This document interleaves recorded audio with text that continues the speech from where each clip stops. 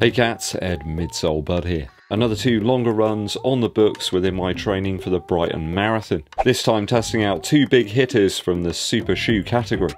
The ALPHAFLY Next Percent 2 from Nike and the ADIDAS PRIMEX STRUNG. Which of these monsters will come out on top?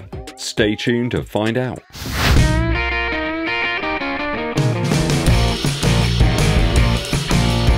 Welcome back to the channel, people. Today I've got some further evaluations for you in terms of which shoe I may use for the Brighton Marathon. I'm trying to go through all of the shoes in the collection and find out which one just works best for me. I previously looked at the ALPHAFLY Next Percent Original, the ADIZERO Pro 3 from Adidas, and the PUMA DEVIATE NITRO ELITE 2. That was the shoe that came out on top and goes into the final round. Which one of these 2 will be joining the Puma in the final? So first up with the ALPHAFLY Next Percent 2. It's a shoe that I have managed to get working for me once again by replacing the insole. I put the Endorphin Speed 3 insole into this one. Seems to give me a little bit more protection against that very prominent arch. Slightly different run this time for the ALPHAFLY Next Percent 2, this time at 11 miles with 3 blocks of 3 miles at my target marathon pace. So I'm aiming for about 7 minutes 30 per mile for a finish of around 3 hours 15. I use parts of my typical route to undertake this workout. It's a reasonably flat one aside from a few areas and a good test of my fitness and endurance at that desired speed. So ripped out that flimsy insole and replaced it with something that's got a bit more depth to it, a more foam-like insole than the very thin one that's glued in when you get the shoe out of the box. There's almost nothing to that one. Those have worked like a charm to get rid of that arch pain. I didn't experience any of that at all on those 11 miles. Around about 7 minutes 33 per mile average. So I think I was actually hitting a little bit above my goal marathon pace on that one. Several miles there, I'm into like 7:20 or something, so I really do need to try and dial in that target pace. It's taken me a little while. I think I'm so used to running at a faster speed than that with half marathon training, something around like 6 minutes 50. It's really tough for me to actually get into that sort of zone where I'm sort of working not quite so hard but keeping it consistent. Easy pace in between those 3-mile blocks. I had a grand total of about 1 hour 24. I have to say I found the shoe really easy in the way that you can sort of open up the pace. That would have been around about 1 hour 38 if I'd continued through to the half marathon distance. Sadly I had to return back home a little bit earlier than expected, but pretty much dead on for that full marathon target pace that I've got in mind. Really great run actually, considering the performance, especially the heart rate and the sort of effort levels there. I found the shoe particularly stable over the distance. Though I did notice that very padded heel a little bit more on this run. Definitely more than I've ever noticed it before. I don't know whether that's something to do with the heel counter, which seems far less rigid than it used to be. It did remind me of a few of the earlier runs in the shoe when I first got it,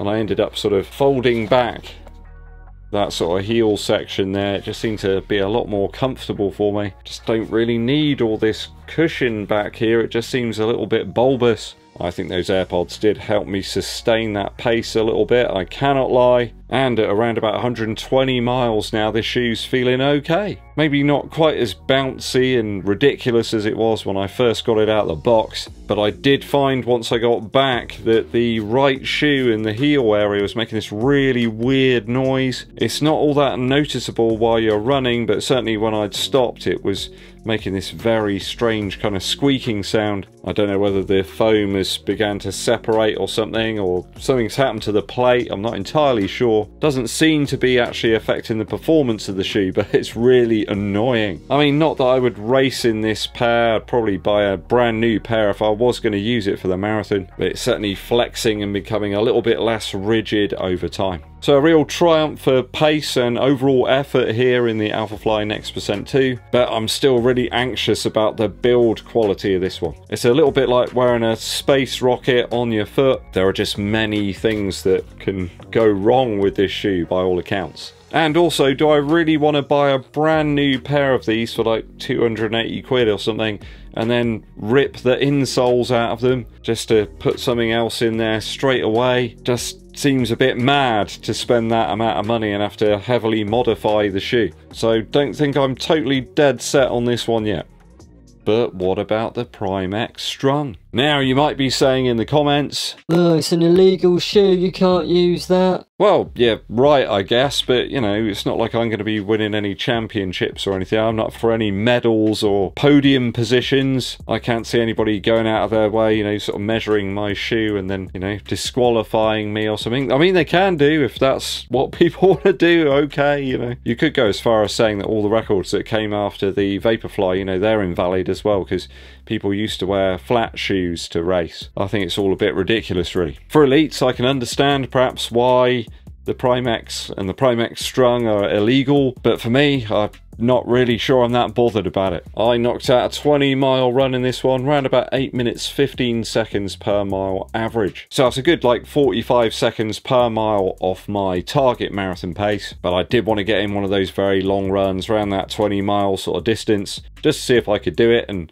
I could, and it was absolutely fine. Bringing this one out of temporary retirement to test it up against the ALPHAFLY, the supposed king of the cushion, and I instantly remembered how fantastic the shoe is. I did a shorter effort in the week of around about 10k at my marathon goal pace, and it was dynamite. And on the slower long run as well, it was really, really good. Magic. Only 5 hours of sleep before that 20-mile long run. I had a gig, and you know, you got to do what you got to do. It's really cold as well. I think it was about 1 degree pretty much while we were going around with my buddies Al and Kev. We took on the old Yeovil half marathon route with some significant elevation there. 20.1 miles and a time of 2 hours 45. So pretty much bang on 8 minutes 15 per mile. PRIMEX Strung, easily up to the task, a really bouncy ride. There wasn't a point where I ever felt, oh, I wish I had some other shoe on. It just kept propelling me forward. And the legs felt absolutely fantastic the next day. How is it even possible? After a bit of foam rolling, I've got to be honest,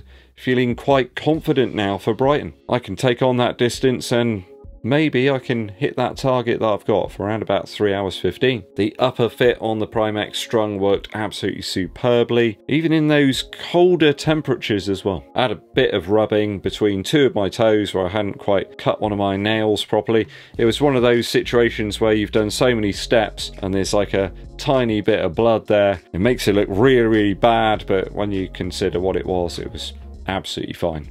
It's just a lack of preparation on my part, basically. Lockdown and pressure over the top of the foot were superb. I literally laced the shoes up and never thought about it again. It's quite staggering, really, how good I felt after 20 miles of effort. No major aches or pains the next day. I was certainly hungry on completion of the run, but the feet and the legs felt really good. So looking at the two shoes, they're both around about 124 miles now, so a reasonable amount of use. I can tell you for nothing that the PRIMEX Strung looks a hell of a lot better. It's certainly a lot more durable than this one. The foam's taken an absolute pounding on the outsole of the shoe. So that exposed midsole stuff, it really is crinkled up. I do recall that Kafuzi compared the Zoom Fly SP that he tried out years ago. After a lot of use, it looked like an elephant's foot, sort of like elephant skin. It really does look like that here. It's certainly very crinkly. When you're looking at it from a point of view that the cheaper shoe here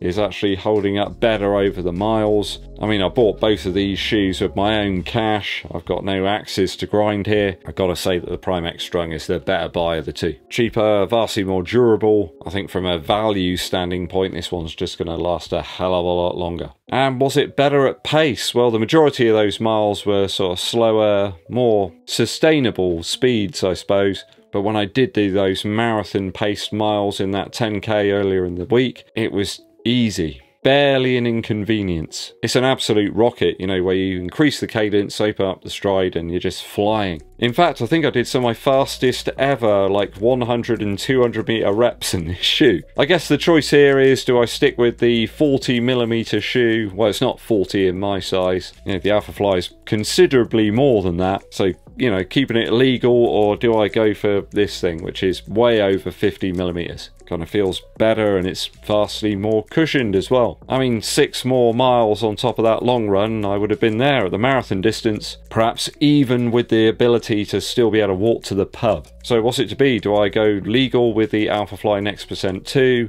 or illegal with the strung. I think the durability issue bothers me as well with the ALPHAFLY Next Percent 2. Plus I just can't justify buying a brand new pair and ripping the insole out. So I think for me the winner of this round has to be the cheaper Primex Strung. More cushioned and propulsive over that longer distance. I mean, in 1 week I've run 26 miles in this shoe and it's been an absolute treat. So the ADIDAS joins the PUMA DEVIATE Nitro Elite 2 in the next round. There's still a load of shoes to work through though, guys, so don't worry, I haven't forgotten them. We got the Metaspeed Sky Plus from ASICS. There's the Endorphin Pro 3 from Saucony. And of course the Vaporfly Next Percent 2. Maybe even the Vaporfly Next Percent 3, if I can get a hold of it. Or the Vaporfly 3 as Nike seem to be calling it now. See you in the next round, people. Let me know your thoughts and opinions on this one down in the comments. Musical interlude time. Very excited, people. The end of this week sees the re-release of the De La Soul album 3 Feet High and Rising. One of the first vinyl records I think that I ever bought. Still treasured in my collection, and it's great that people are going to be able to experience that album once again in its sort of true form, really. So many great tracks on here. There are a couple that are out already on the streaming services if you want to go and check it out. Perhaps if you've never heard De La Soul and their classic debut album. It's kind of like hippie hip-hop, I suppose. Wonderful beat selections here, fantastic turntable scratching, wonderful pieces lifted from all sorts of different music and put together, and this wonderful spoken delivery. It's not really like rapping, it's more a stream of consciousness, I suppose, and knowledge. The classic track, The Magic Number, is one of my favourites. What a fantastic breakbeat as well that accompanies the whole track. It sounds brilliant as well. I don't know what they've done, maybe remastered things a little bit, added a little bit more depth, equalized stuff, compressed it slightly. It really does sound top notch. Go and check this one out on release, people, from De La Soul, 3 Feet High and Rising. Thanks for tuning in, it's always appreciated. If you have dropped me a super thanks recently, thank you, because it really does help out the channel. Hit that subscribe button and click the bell below for notifications. Give this video a thumbs up, like, and share it with your running buddies. My name's EDDBUD, and I'll be seeing you